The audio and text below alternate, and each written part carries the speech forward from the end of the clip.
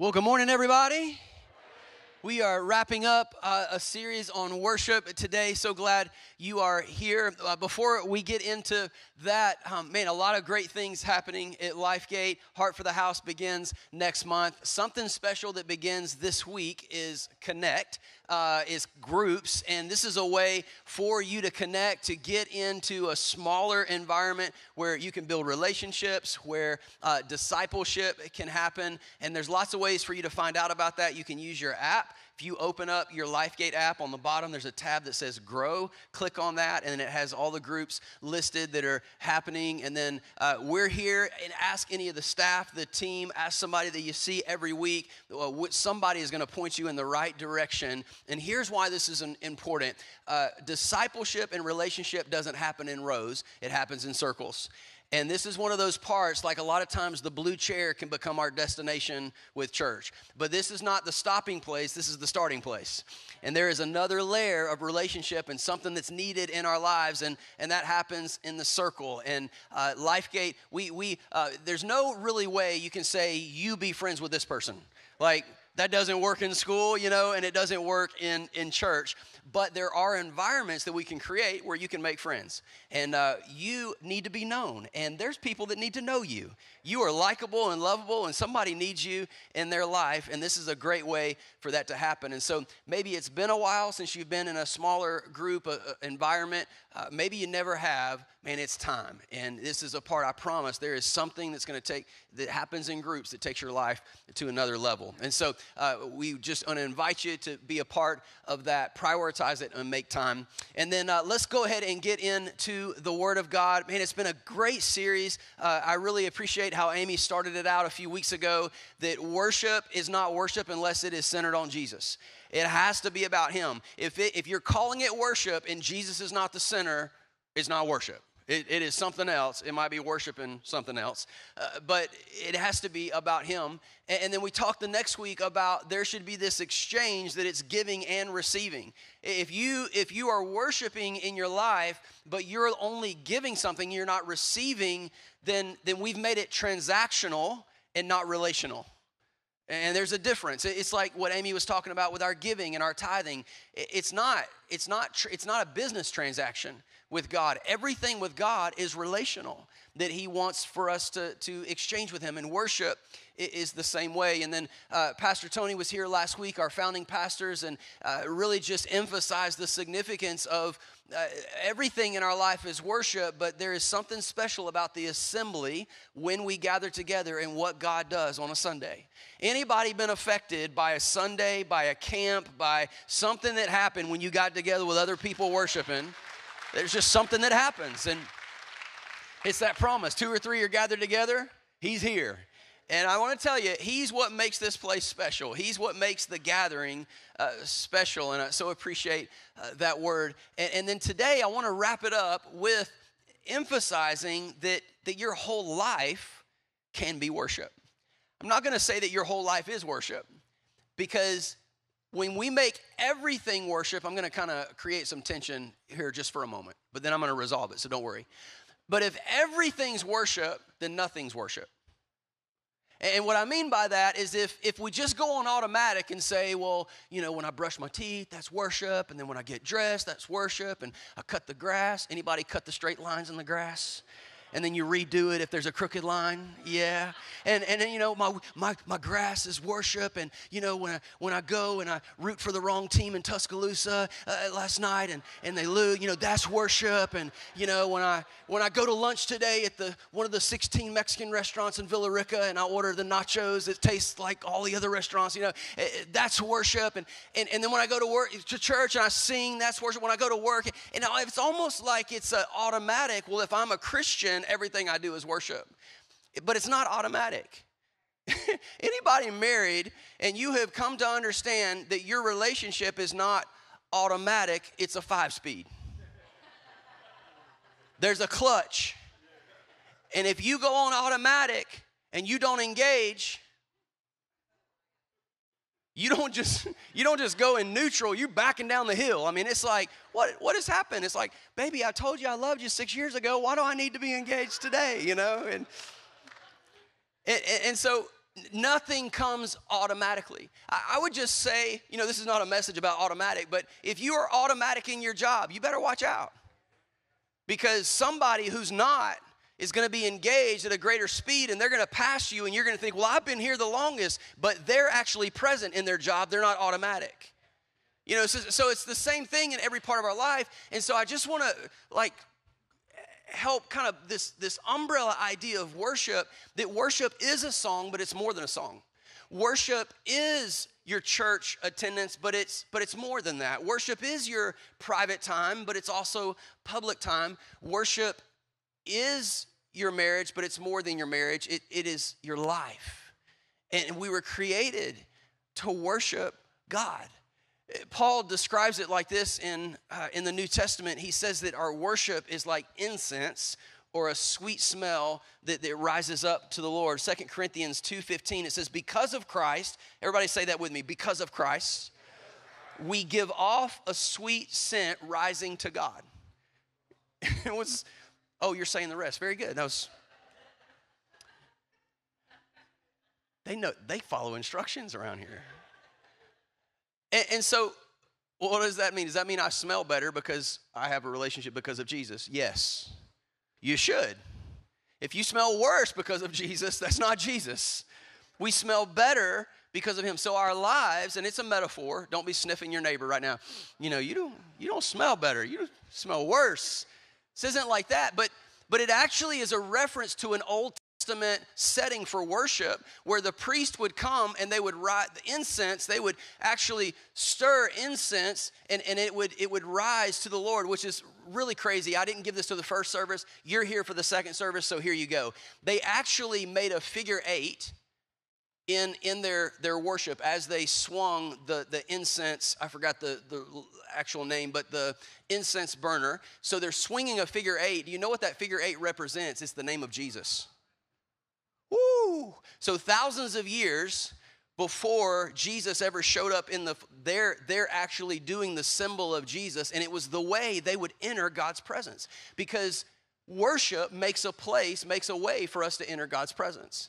Well, Paul is referring to that. He says your life is actually this, and we're not swinging incense around and that type of act, but he's saying your life is this aroma lifted before the Lord, is worship to him. And not just the way you sing on Sundays or the way you clap your hands or however you worship. I love LifeGate. Our culture has always been, it's not about how you worship, it's who you worship. You can worship quietly, you can worship loud. This is about him. He is the center of our worship. But I would say that about your life too, that the way we lead our lives, the way we serve our families, the way we love our spouses, the way we care for our kids, all of these things can be worship when it's not automatic, but it's intentionally lifted towards the Lord. It can be a sweet aroma that lifts up before the Lord. My lifestyle can be worship. Colossians 3:17, again, this is Paul. He says, and whatever, everybody say whatever. You do in word or deed, do everything in the name of the Lord Jesus, giving thanks to God the Father through him. So it's not, sometimes we stop. Well, whatever I do, it's worship. No, whatever you do as unto the Lord. So think about all the commands. All these things started coming into my mind of, okay, you obey your parents. This is to kids. Obey your parents in the Lord. Submit to your husbands. Submit to one another in the Lord. All of these things, it's not, woman, you better submit. Man, you better submit. No, it's submit in the Lord. Now with your kids, sometimes it's just, you better submit. You better. And you're like, I'm gonna, and it's like, what are you gonna? But I'm gonna. I don't know what I'm gonna do because I hadn't figured it out yet, but I'm gonna do something. And then you remember how many of you, when you're counting to 3, you're trying to process, what am I gonna do when I get to 3? 1, 2, something, you better stop because, and it's 4, 5, some of us are 10 counts because we need more time, and it's not because we're giving our kids grace, it's because we need more time to think about what we're about to do when we get to the consequence, to the end of it. So yeah, you didn't know you were going to learn parenting at church today. But all of these things are into the Lord. So when it's of the Lord, and so I just want to think about this bigger. So if we go to work as unto the Lord, it's worship. When I go to school as unto the Lord, it's worship.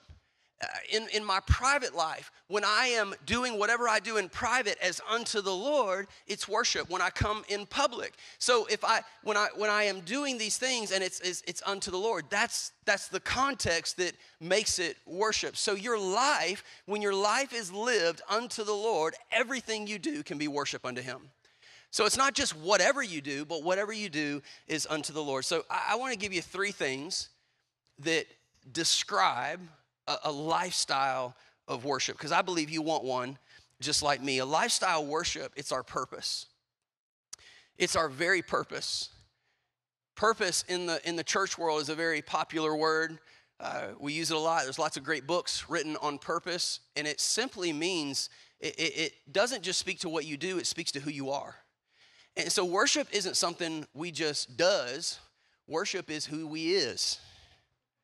Worship isn't just an act, it's who we are, it's who we were created to be. And it's not just who we are as Christians, it's actually who you are as a human. As a human being, you were created. Your very existence is to worship and to honor the Lord. It's who we are.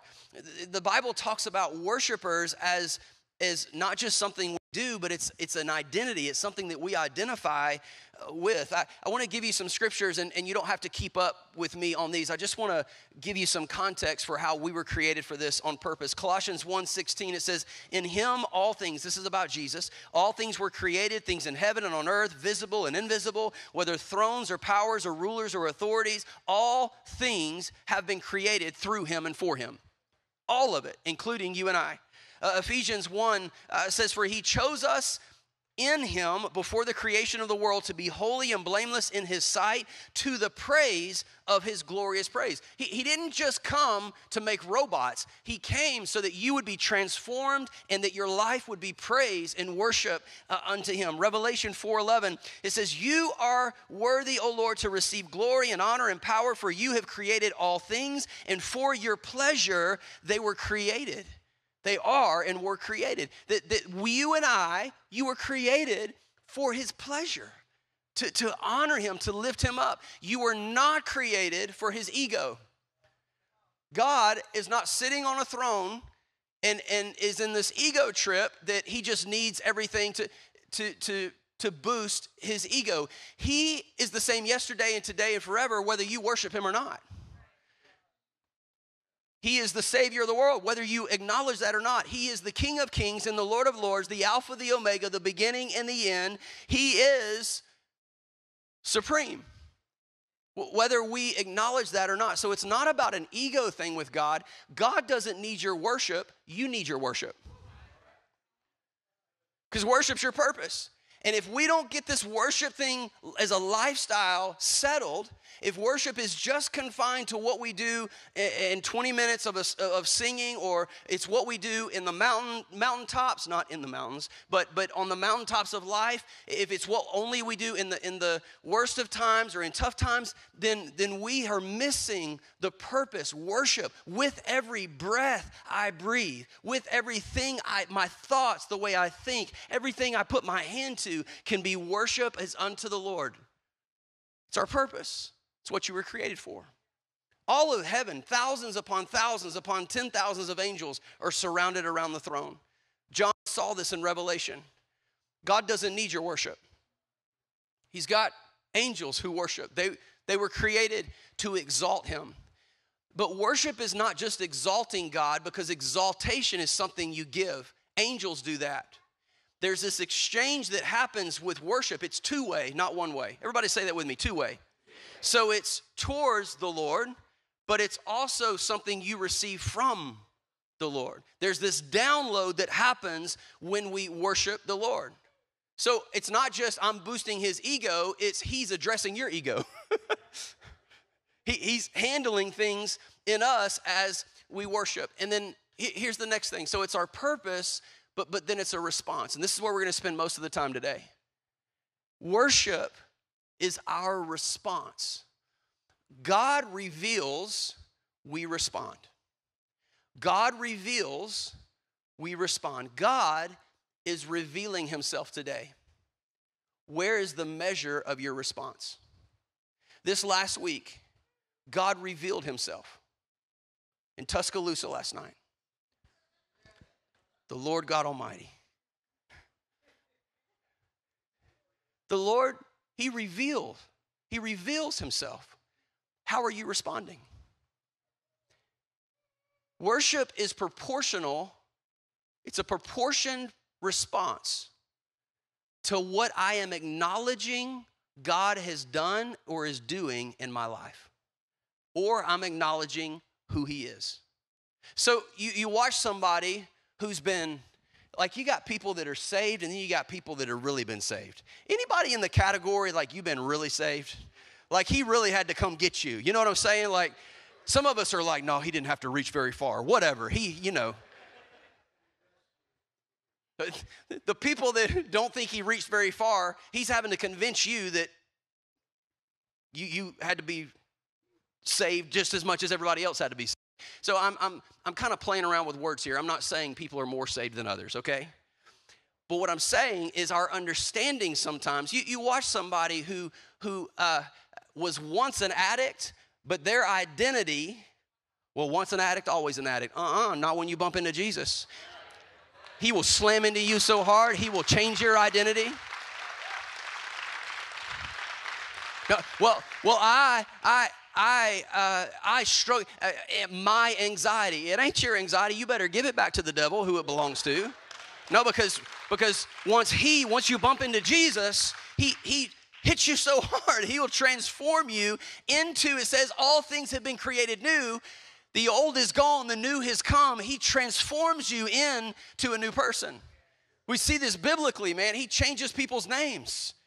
He changes their identity. So Paul says, I no longer identify with the dead life, with the old life. And so there's this thing that happens in salvation, and I can't help but respond in gratitude and thankfulness. I can't help but make sure my family's at church, not because I have to, but because I get to. Where else would I be but in the house of the Lord, worshiping the King of Kings and the Lord of Lords?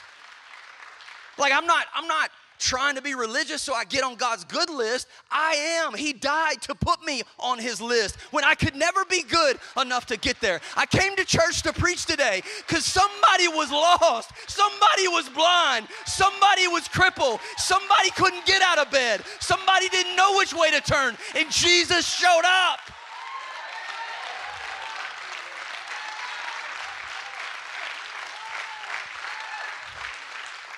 You went through AA and it didn't work.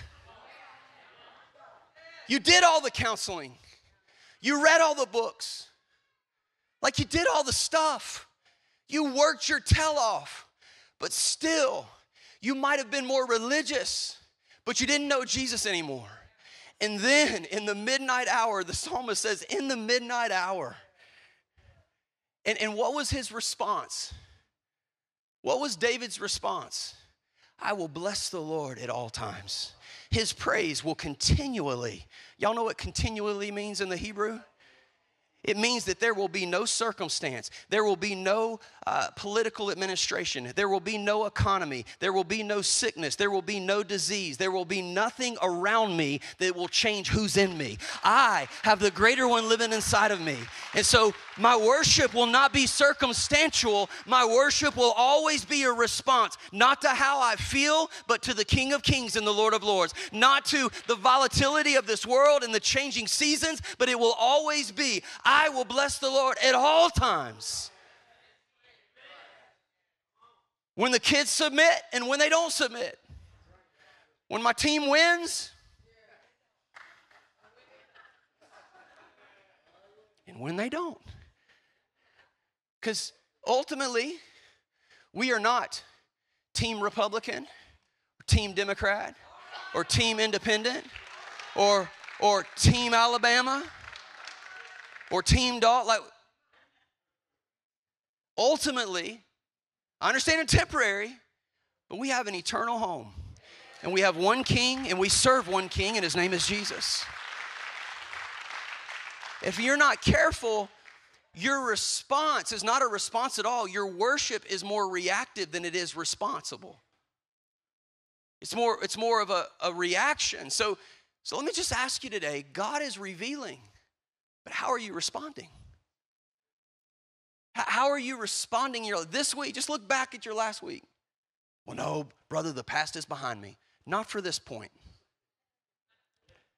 But I just want you to be thoughtful and consider when you got the news, when you got the phone call, when you were dealing with that, when you had that dream, when that memory came up, when that conflict happened, when there wasn't necessarily submission to the Lord in your house, what was your response? And we can only be, we are response able. If we just live able to respond, you break down that word. If we're only reactive to around us, our worship will be up and down. As long as everything's going good, we worship. But worship isn't about what's happening around us. It's about the one who lives in us. And I want to show you this. We're going to go through, there's just a list of stories in the Bible, and some of these will be familiar to you. For others, you're like, it might be new, and so I encourage you to look at the notes and go look at them. But this is the way God reveals and the people in the Bible responded. We're going to preach through the whole Bible right here. Are you ready? In about 60 seconds. When Abraham encounters God, he's called to obedient sacrifice. It's an act of worship. When Moses leads the people out of Egypt so that they can worship the Lord, and then Miriam leads them in worship. When Judah is being attacked by the Moabites, the Ammonites, and the Cellulites. Anybody been attacked by the Cellulites?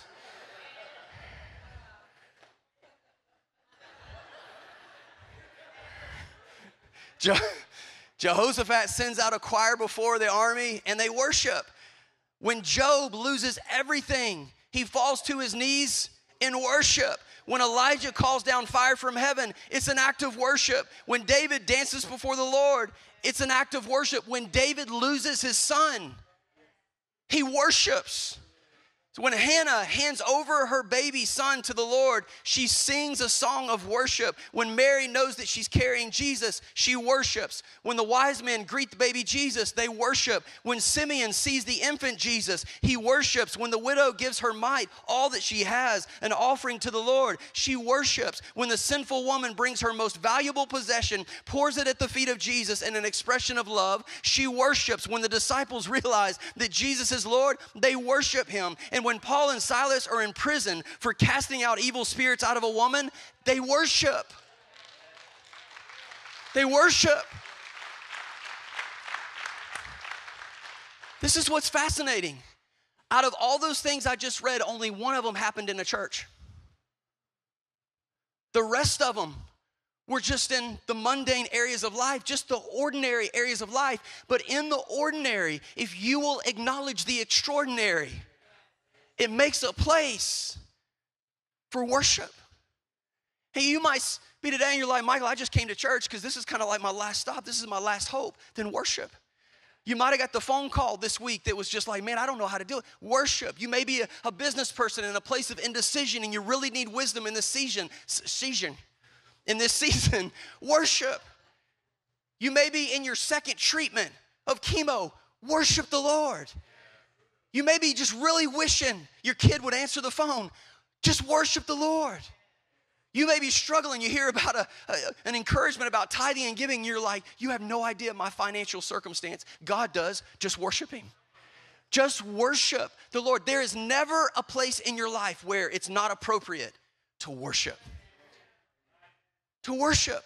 Because it's your purpose, but it's our response.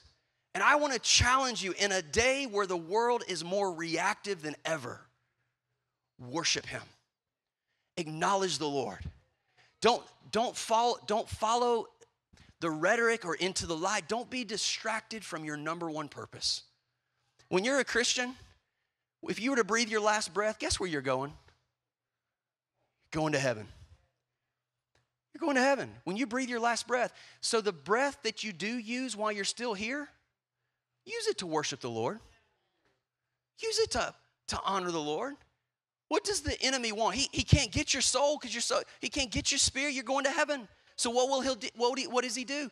He's not after your family. He's not after your bank account. He's not after your life, like you would serve darkness or you would serve the enemy. It's not like that. He doesn't need servants. He doesn't need a family. He doesn't need your money. You know what he wants? Your worship. He'll distract us with the pureness of worship that only belongs to the Lord. And you say, okay, so if worship is my response, how do I respond? How is my life a response to him? And I want to go back. There's an Old Testament scripture where the Lord is teaching the people of Israel how to be a people. They were in slavery for generations. They come out, and he even teaches them, how to do dishes, how to wash your clothes, how to take care of yourself. Like he is, if you've ever wondered why all this weird, seems kind of like strange stuff, it's like he's teaching babies how to take care of themselves and teach, and he is. In essence, it's like raising kids in your house. He's teaching them how to be responsible. Well, one of the things that God teaches the people of Israel is how to worship. And he uses this particular thing to teach them how to worship in the morning and worship in the evening. But it wasn't just those particular times. It was a lifestyle of worship. So this is the Shema, S-H-E-M-A, Shema, and it's actually the Jewish song. If those of you are familiar with Jewish tradition, they still do this today, practicing Jews. But it's found in Deuteronomy 6, verse 4 through 5. And he says, "Hear, O Israel, the Lord our God is one." The Lord is one God. So why was he emphasizing that? Because there was idolatry in the land. There was worship of anything and everything. I know we kind of judge that and we go, how could you worship an idol? But we have idolatry even in our own culture that shows up. And so it's significant. Like we have the foundation of worship is on him. He is one God. But then he says, love the Lord your God with all of your heart, with all of your soul, and with all of your strength. Some of you thought that was a New Testament scripture, and it is, because we're going to land the plane there in just a minute. But before, thousands of years before Jesus ever taught this message, God was teaching what should be the bookends of our life. That we begin and we end a day with worship. That there is one God. And what is this in essence? Like if we could just describe what the scripture is, it is worship, but it's love expressed. It's an expression of love. Worship, in its the purest response to worship is love expressed. And I just want to ask you this, who loved who first? Did we love God first or did God love us first? Yeah. 1 John says that we love because he first loved us. So God first loved me, and then what's my response? It's this act of obedience, but it's this expression of love back towards the one who has loved me. So my obedience, the song that I sing, wanting to look more like Jesus, wanting to do what his word commands and what he instructs, all of these things, they're not religious in the sense that I'm trying to get right. They're an expression of love because he's made me right. So worship isn't I'm trying to get God to do something in my life. It's I'm worshiping in response because he loves me so much. How could I not bring the first and the best, tithe and give? How could I not bring my song to him? How could I not bring my service to him? How could I not honor my wife, die to myself and honor and serve my wife? I'm perfect at it. I never mess up. But when, once in a blue moon, I do mess up, instead of being prideful, who's ever heard of that? Arrogant, like you never mess up. Instead of that, I go, man, Lord, first and foremost, Lord, I apologize. I submit my heart to you. Even in uncertainty, well, I know I'm right. You know such thing, you can be dead right. You're right, but you're still dead. But there's this heart of submission before the Lord, this humility before him of, Lord, will you soften my heart before you? And then will you soften Amy's heart towards me? No. Will you soften my heart toward, guys, I'm getting real practical here about how we take worship out of just the song we sing on Sunday. And come on, let's glorify God in our marriage on Monday. Let's in the way we serve and honor our kids. Like it's very practical. And that's exactly what Jesus does. And this is where we're going to land the plane. So it's our rightful purpose to worship. It's our response. It's love expressed. It's the Shema. And you were like, what was that Shema word or that Shema? You know, and I don't know how I pronounced it in the first service. It changes. But what was the principle of that? It wasn't some religious thing. God was saying, hey, you every single day, remember, start your day and end your day with knowing there is one God, and I am He. And your rightful response is to love the Lord with all your heart, soul, might, and strength. And then Jesus takes it to a whole nother level. Listen, y'all, I love the Old Testament, but Jesus took it to a whole nother level. And what he did is he took worship out of just the towards God, and he moves the Shema to worship being our mission. Worship is actually our mission in the way that we live our lives. Let me show you. He does this in all three of the synoptic, Matthew, Mark, and Luke, the Gospels that are the same. But then, I want to read the part in Matthew 22, 37 through 39. It says, when they asked him, what is the greatest commandment? Like if there's, and this was kind of like what they were asking him. It's like, if there's one thing that you want us to do, what is it? Because this was opposite of the hundreds of laws that Jewish tradition had. They literally had books and books of law. Y'all remember the 10 Commandments? Well, that's what God gave them to start with. They added hundreds and hundreds of other regulations. It's kind of like you men who go to the grocery store. She gave you 10 things to get. You started with 2 of them, and then you got to the Little Debbie aisle. Anybody thankful for those Christmas trees that are coming in just a couple of, I mean, come on. Thank you, Jesus. Lord, we honor you. We worship you right now. You know what I'm saying? But it's almost like he said, listen, guys, y'all can't remember very much. People, you can't remember, I'm going to give you 10. But then they added all this stuff. So then Jesus simplifies it even more because they're like, hey, we understand the 10 Commandments, but there have been hundreds of laws. Jesus, we've been busy. We got hundreds of laws to keep up with. And he's like, there's one. There's one, and then there's another one that's just like it. And this is what he says. He repeats to them the Shema. He says, you must love the Lord your God with all of your heart, all of your soul, and all of your mind. This is the first and the greatest commandment. And the second is equally important. Love your neighbor as yourself. This is amazing to me. This was like the nugget that I found as I was getting ready for today. Because I realized, wow, Lord, you just took our kingdom purpose and you smashed it together with our kingdom mission. Because our purpose, the reason we exist in heaven and on earth is to worship. But when we worship here with every breath and in every season, when it's our proportion response to his goodness and what he's done, then what begins to happen? It's my mission. He puts together the 2 commandments of loving God and loving people together and says, this is the way to live your life, to love others and to love yourself. And I think for me, I'm not going to put this on you, but I sometimes compartmentalize my worship. And I say, man, I'm good with the Lord, but man, I got some things with people that aren't too good. And sometimes I feel like my affection or really worship is actually what I do with God. But worship said it's not just between you and God, it's between you and other people. Worship is actually service. We see this in Romans 12:1. Some of you are going to be familiar with this scripture. God says through Paul, in light of his mercy, in light of everything that Jesus has done, he says, I want you to present your bodies a living sacrifice, holy and acceptable unto God. And he says, this is your reasonable act of worship. Your reasonable act of worship.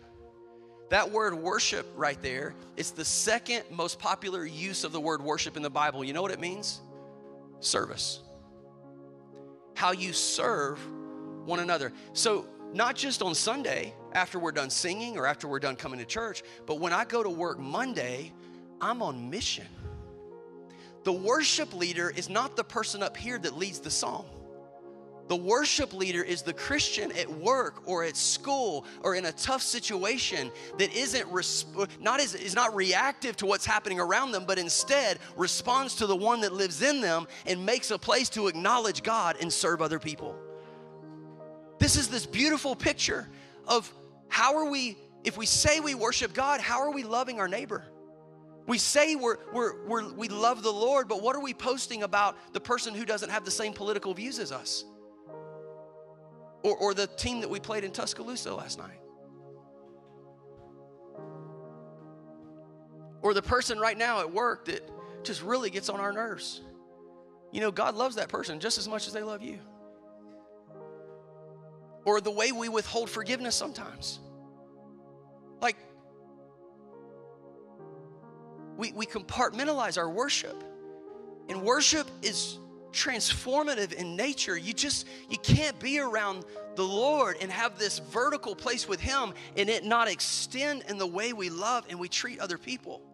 So I want to ask you today, in a way of asking about your worship, how's your service?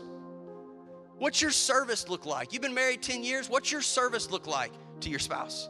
What's your service look like to your boss and to the organization that has the name on the check? Well, I don't owe them a thing. I've given them. Hang on a second. How's your service? Jesus even takes it this far. He goes, how are you serving your enemy? Block, block, block, block, block, block, block, block, block, block. Social media has made it so nice. Will they see that you blocked them? Because I want to be a closet blocker. Like, I'm blocking you, but I don't want you to know that I blocked you because I don't want to see your stuff. You know, see what I'm saying? It's like, guys, we're believers. We're in a higher place. Like there's a higher calling and we're called to be worshipers. And in the same sentence, Jesus connects worship to our mission and how we love people. And I was thinking about, as a church, don't let it be said that we just sing big songs, that we sing loud, that we dance or we jump on, we get excited. Don't let that be the essence of our worship. Let how it transforms us into those who aren't here yet. To serve those who aren't here yet, to not just worship, declare Him on Sunday, but then forget our neighbor on Monday. Or to allow conflict to rest in our house, or to allow these things that are happening in interpersonal relationships. Man, I think this is like the message today, that the Lord would just say, if you're worshipers, let's act like it. Let's really let it live out in our lives. And I recognize that this may hit us in different places, but here's how I want us to be challenged today. Some of you today have been more reactive than responsive. And God's calling you back to a place to respond to Him, to look to Him right in the middle of the situation. Just like in those desperate times in the Bible, the most powerful thing you can do is worship and acknowledge the Lord right in the midst of that. Is it gonna fix the problem? The problem is gonna be fixed. May it happen, will it happen right away or in the way that's not the focus. The focus is, I'm setting my attention on the Lord. And then some of you, like me, we have compartmentalized the song we sing from the life we live in light of how we serve people and we love people around us. And man, there is a calling on your life to love the unlovable, to surround people that have no one.